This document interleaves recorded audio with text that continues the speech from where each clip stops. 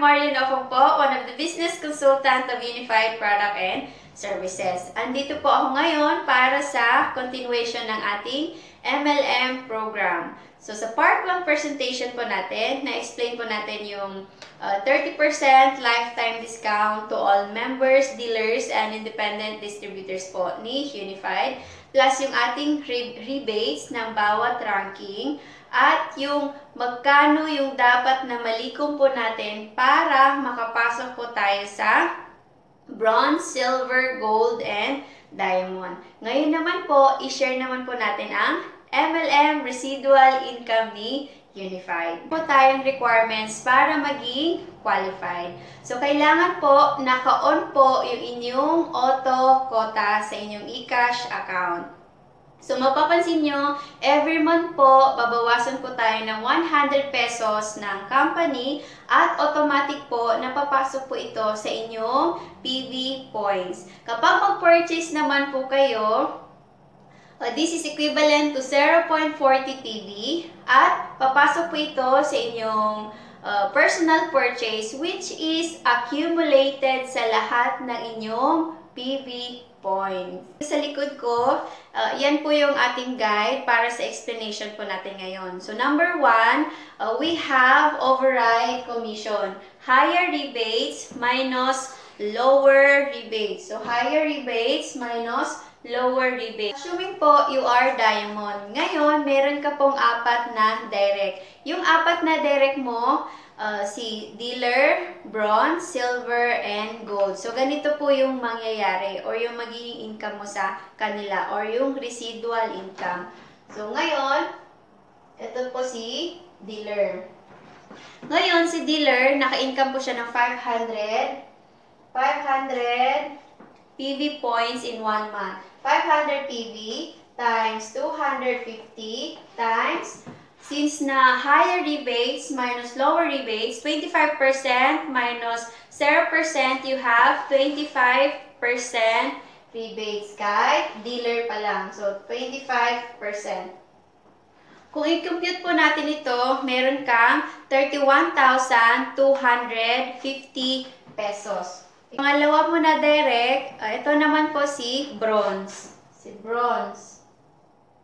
Si bronze po, in 1 month, naka-income po siya ng 800 PV point. So, bronze. Dealer, bronze. Si bronze, 800 PV times 250, which is equivalent to 1 PV. So, 250 times higher rebates minus lower rebates. So, 25% minus 5%, you have 20% rebates kay bronze. So, kung i-compute po natin ito, this equivalent to 40,000 pesos income mo kay bronze in 1 month. Grabe, 40,000 pesos.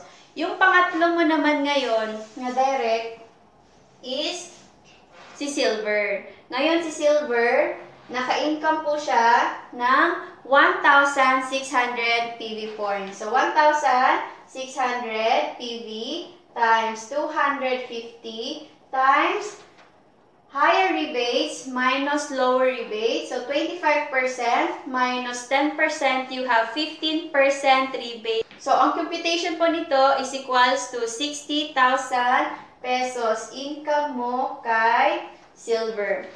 Ngayon, yung pang-apat mo naman ngayon na direct, ito naman si gold. Ngayon si gold. Si gold ay naka-income ng 3,200 PV points, tama? So, gold, 3,200 PV times 250 times, so, higher rebates minus lower rebates na si gold, 25 minus 20%, you have 5% rebates kay gold.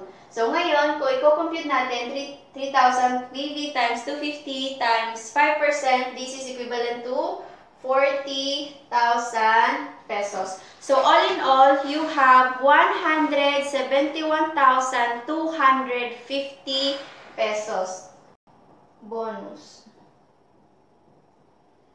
So, yung leadership bonus po natin, so yan, number 2, assuming ngayon si Gold, dahil sa masipag si Gold, yung direct mo kanina na pang-apat, dahil sa masipag po siya, umakyat po yung kanyang PV points at umabot po ng diamond. Ngayon, since na diamond siya, meron siyang 6,400 PV points, tama? So, ngayon, yung 6,400 PV points, i-times po natin yan sa 250 times 3%. Total income niya po is 48,000 pesos. Ngayon, ito namang si direct mo, kumuha ng another na direct niya, which is your second level na.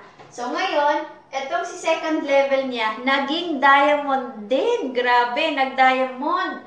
So, ngayon, since na-diamond siya, sa second level mo, hanggang hanggang fifth level po, meron ka pong additional na 2% income or rebates po sa kanila. So, since ito is diamond, so 6,400 times 250 times 2%. So, 2%, you have 32,000 pesos. 32,000 pesos. Ngayon naman, yung second level mo, kumuha ng kanyang direct, which is naging third level mo siya, na diamond din. So, another 2% commission pa rin po yung income nyo sa kanya, or 2% rebates yung income nyo sa kanya. Per month po ito mga ma'am and sir ha. So, per month. So, ngayon, same po, 6,400 times 250 times 2%. This is equals to 32,000 pesos. Ngayon, yung third na level mo, kumuha ng another na direct niya, which is your fourth level na. Kumbaga, fourth generation yun na po siya. So, another 2% rebates po siya. Until fifth level po yung ating 2%. So, ibig sabihin, dito sa second, third, fourth, and fifth, same pa rin po yung kikitain nyo kapag nag-diamond po silang lahat. So, ibig sabihin, ito po yung ating leadership bonus. Kung i-compute po natin ito, this is equivalent to 176,000 pesos. I-add po natin ngayon yung ating override commission or yung residual income na 171,250 plus 176,000. Ang income nyo po sa inyong 4 direct is 347,250 pesos sa loob lang po ng isang buwan. So, grabe no, yan po yung nangyari kay Upsnor po natin. Kaya nagkaroon po siya ng income na malaki kahit ilang buwan pa lang po yung ating MLM program. So, yung number 3 naman po natin is travel incentives.